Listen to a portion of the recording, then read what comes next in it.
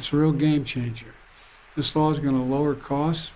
It'll save lives for people who forego drugs because they can't afford them. And I'll give folks a little more, just my dad just says, a little more breathing room. Just a little more breathing room. That's what Bidenomics is all about.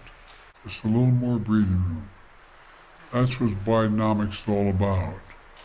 Oh, really? Ask Americans in our latest poll, how would you rate the economic conditions of the country right now? 71% say poor. So how do you explain that? Well, look, the American people have been through a lot. No shit. And now a brief summary of America under Bidenomics. And you ain't black. Major news.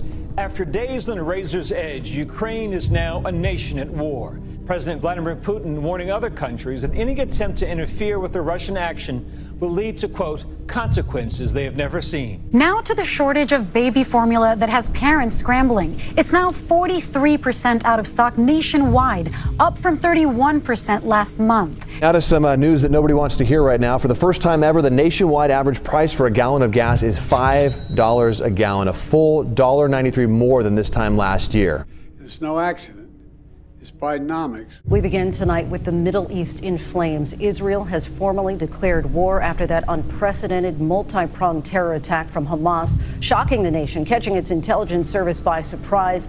The death toll is mounting and at least 100 taken hostage. Several Americans are now confirmed to be among the dead. We're going to start with some tough times for your wallet. As you all know, inflation now reaching its highest rate in 40 years at 9.1%. Mr. Costello, how bad is it? It's bad. Help is on the way. Thank you for everything, Joe Biden. Where are you from? From China. From China? Yes. Yes, Senegalese. Senegal? Africa. Guinea. The numbers are jaw-dropping. CBP sources telling us in the last 2 days there have been more than 22,000 migrant encounters at our southern border. Please, no more. Well, I'm not done yet. From Afghanistan, where a 13th U.S. service member has now died following a suicide bombing attack at the airport in Kabul. The 13 American service members killed, another 18 were injured. But we're going to continue to keep our commitment, but I do not regret my decision. I went from happy to angry. Skip said, now I feel like kicking his ass. Well, the Pentagon is tracking a suspected Chinese spy balloon that's been flying at high altitude for a couple of days over the U.S. The Chinese spy balloon that traveled across the country for several days was able to gather intelligence passing over sensitive American military sites. Now we know why.